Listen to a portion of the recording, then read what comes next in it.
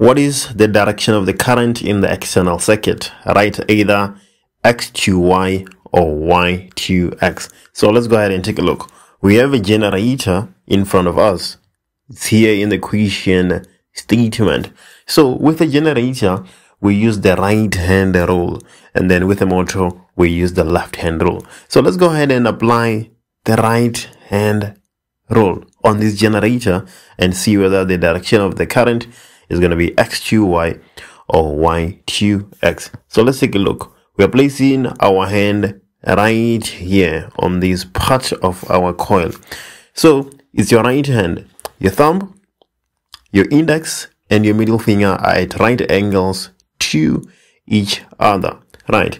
And then with your index finger, you point from north to south. And then now comes the direction of your thumb. Your thumb has to follow the force or the direction in which the coil is moving.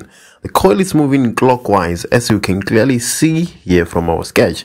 So this part that you're interested on is going to be moving upwards if the coil is moving clockwise. So there we go. That is going to be the direction of the thumb. So if you place your index from north to south and your thumb is pointing upwards, then your middle finger is going to point in that direction. So that is the direction of the current. So take a look at how the current flows in this manner. And as you can see, when we get to our external circuit, it is flowing from y to x. So the answer to 9.1, we have y to x. And then 9.2 say the energy conversion that takes place in this generator. So in a generator, we convert mechanical energy to electrical energy. We have mechanical to electrical energy, right? That is 9.2. And then in 9.3, the maximum voltage produced by the generator is 125 volts. Now the first question, determine the term root mean square voltage. Well, this is a definition that most people get wrong, right? Because it is oftenly overlooked. People, they don't really practice this definition. So I wonder if you actually know this definition. Can you just state it for me in the comment section? Just put in the keywords there. I want to see something. A lot of people think that they know these definitions, but they don't. So that is 9.3.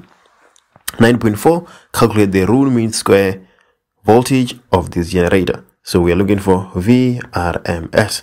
We know that it is Vmax divided by square root of 2. I think we all get this one.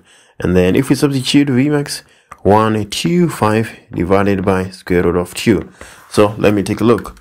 125 divided by square root of 2. I'm getting 88.39 volts. So that is the root mean square voltage. While on the other hand, at 9.5, the total resistance is said to be 42.4 ohms in the external circuit. The question, calculate the maximum current induced. So if we want to find the maximum current, we know that I is equals to V over R. But I max itself, the maximum current, will be V max divided by square root of 2. So let's take a look. Do we have V max? Yes, we do. 125. And then not square root of 2 here. I'm making a mistake. The resistance, what's happening? Divided by the resistance, not square root of 2. The resistance is 42.4. So 125 divided by 42.4. This is 2.95 ampere. And there we go. That is our maximum current induced. 9.6, the last question. Oh, well, this is not that long. 9.6, the generator induced the current at a frequency of 20 Hz. So we have F being equals to 20 Hz. The coil started rotating from the initial position. Okay, as shown in the diagram above. Sketch a graph of induced current versus time for 2 complete rotations of the coil. Okay, let's see. Induced current versus time. What are we supposed to indicate? We're supposed to indicate the time taken for the 2 rotations and the maximum current induced by the generator. Okay, so the position that we have on the sketch, is that going to give us a current of 0, the initial position, or the maximum current at t is equals to 0?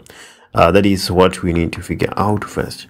So here we have current in ampere. So this position that we have in our sketch is where we have our maximum current. So it means that our graph should start from up here. That's where our graph will start, because the position in the sketch gives us the maximum current. So we need 2 complete rotations. So, well, I'm not starting off in a manner that I like there. So this is 1 complete wavelength, and I will have to extend my line here. So let me erase this and extend my line. Well, I can draw the line after, it's fine. But that is 1 complete rotation. And then now we have the second one. So let me just put that line there and see if what I'm saying is correct. So from here to here is 1 wavelength. Then from here to here is another wavelength. Okay, what I'm doing is correct. So there we go. We have our 2 rotations. This is the time in seconds. We need to indicate a couple of things: time taken for the 2 rotations and the maximum current. Let's start with the maximum current, 2.95. Now let's come to the time. We're given the frequency, which is 20 Hertz, but we know that with the frequency we can find the period. So what is 1 over 20? 1 over 20 is equals to 0.05. So the time taken to complete the 2 rotations will be 0.05 multiplied by 2, because the period is for 1 complete cycle. So if you multiply by 2, we get 0.1. So here we have 0.05, and there we have 0.1. So there we go. That is question 9, electrodynamics.